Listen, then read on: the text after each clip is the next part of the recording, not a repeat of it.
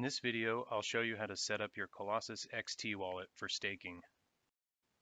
This video will include directions for both Windows and OS X. This video is meant as a general overview. I've also written a more in-depth guide, which I'll link in the video description.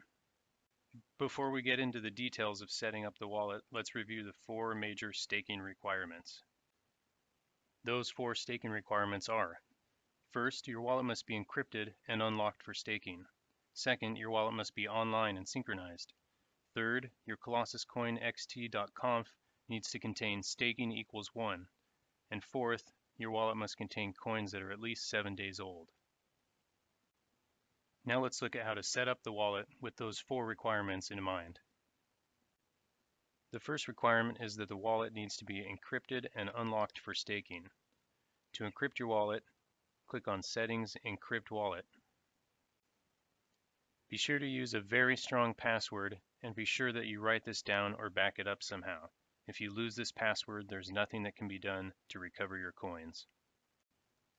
Enter the password twice and click OK.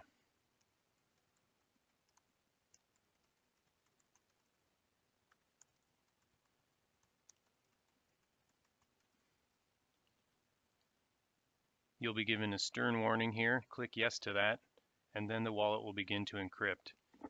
There could be a period of inactivity, so don't panic. It's just encrypting in the background.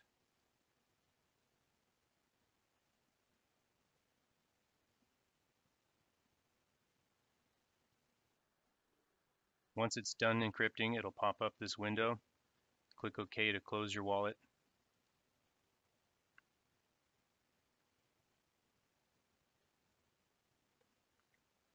After the wallet closes, go ahead and reopen it and wait for it to synchronize.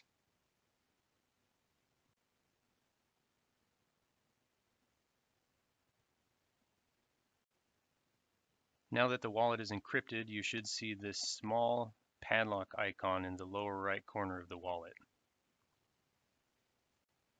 Unlock the wallet for staking by clicking on Settings, Unlock Wallet. Enter your passphrase and be sure to check the button that says for anonymization and staking only.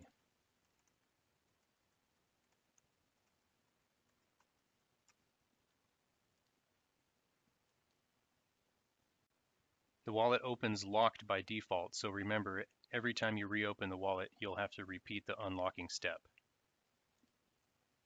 It's a subtle difference, but if you look closely, the padlock icon is now unlocked. Let's look at OS X real quick. On a Mac, these menu options are pretty much the same, except they're in the menu bar at the top of the screen instead of being at the top of the application. The Encrypt Wallet option is here, and once you encrypt it, the option to unlock the wallet will be here as well. The second staking requirement is that the wallet must be online and synchronized. A synchronized wallet will have the blue check mark in the lower right-hand corner of the screen.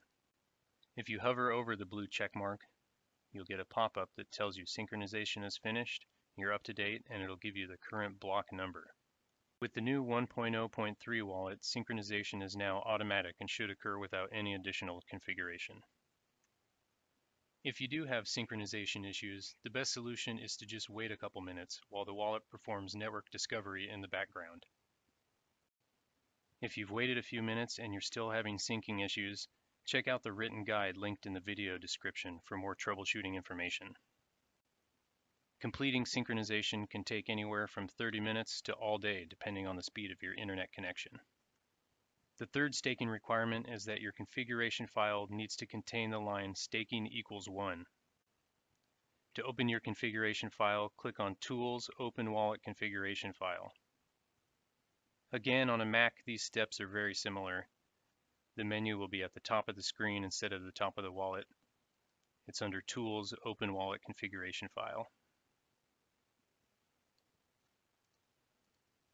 Make sure that the line staking equals 1 is in the config file, and then save it and exit. On some systems, this menu item to open the wallet configuration file doesn't work correctly. If you're having this issue, check out the written guide linked in the video description. It'll tell you how to solve this problem. So now the wallet is encrypted and unlocked. It's synchronized and up to date, and our wallet config file contains staking equals 1. Now all we need to do is get some coins. The fourth staking requirement is that your wallet needs to contain some coins that are at least 7 days old. I've switched over to another wallet here so that I can show you an example. To view your coin maturity, you need to have coin control features turned on. To do this, click on Settings, Options, and then on the Wallet tab, and make sure the Enable Coin Control Features box is checked. On a Mac, this menu is in a slightly different spot. Go to the COLX Core menu at the top of the screen and to Preferences. From there, click on the Wallet tab, and you'll find the Enable Coin Control Features checkbox. Once coin control is turned on, click on Send and then Inputs. This will show you all the coins currently contained in your wallet, including the amount, the label you've given it, the address it was sent to, and the number of confirmations it has. To stake, you'll need at least 7 days of maturity, which is the equivalent to 10,080 confirmations. In this example, you can see that I have 15,000 coins with less than 10,080 confirmations, and 1,000 coins that have enough confirmations. Since I have some coins with over 7 days of maturity here, and I've already met the other 3 requirements, I should be good to go. However, since I closed and reopened my wallet, I'll have to unlock it one more time before staking can begin.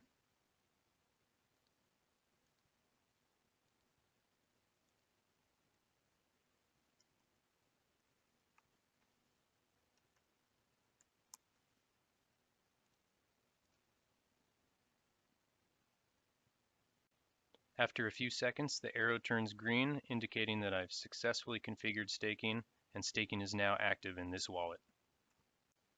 If you have any questions or issues, first check out the written staking guide linked in the video description. If that doesn't get your questions answered, come find us on Discord. I'll put the link to the Discord in the video description also.